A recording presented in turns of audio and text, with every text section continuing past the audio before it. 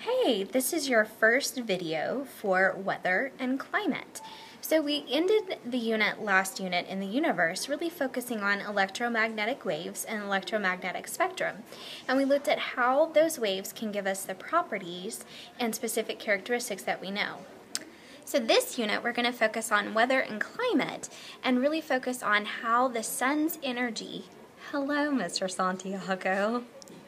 How are you? Hi, everybody. This is going to be on the test. Write this down. Okay. So we're going to look at how the sun's energy impacts the Earth's systems, particularly weather and climate. So this is called Energy in the Atmosphere, this first video. So let's review about the sun's energy. The sun's energy travels to Earth in the form of electromagnetic waves because remember, electromagnetic waves do not require matter to travel. So radio all the way to gamma comes to us from the sun. The difference is with the electromagnetic radiation, some of our atmospheric layers are going to interact with that radiation and keep it from getting to us. So the harmful gamma and X-rays aren't going to make it through our atmosphere, whereas some of the ultraviolet will, but all of the visible light all the way down to radio is going to make it to our surface. About 30% of the sun's energy is reflected back out into space. We don't even get an opportunity to come in contact with it. So of the rest of that, 70% that gets through, about a quarter of it is absorbed by what's on the surface of the Earth. So water, organisms, land, buildings, etc. Other parts of that 70% are going to be absorbed into the atmosphere. So why is that such a big deal, and why can we live on the planet Earth?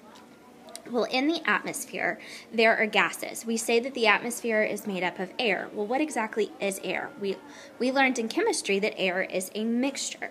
So there are gases that make up our atmosphere that some of their properties are they can trap heat. They interact with the radiation, and they trap the heat.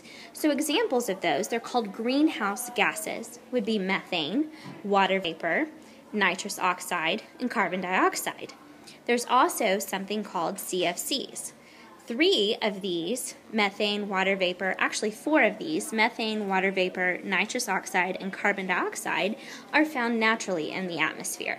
CFCs are chlorofluorocarbons, and we'll come to those a little bit later, but they're not natural. Basically, these gases are going to trap the right amount of heat that's coming in and going out to keep our planet at a comfortable global temperature. Sometimes you'll hear the Earth being referred to as the Goldilocks planet. It's not too hot, it's not too cold, it's just right. So here you'll see a picture of the waves coming in, the radiation coming in, and some of that radiation gets reflected back up and it leaves, but the right amount or the equal amount is kept in the atmosphere, and it keeps our planet warm. So this is what we call our Earth's energy budget. What is coming in, the energy that's coming in is equal to the energy that's let off and the energy that's stored.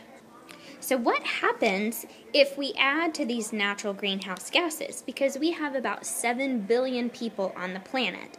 So anything from driving cars to burning oil and coal, cutting down trees to make sure that we have enough space and enough development, using aerosol spray cans and solvents and refrigerants, all of these things are going to add to those naturally occurring greenhouse gases that are already in our atmosphere.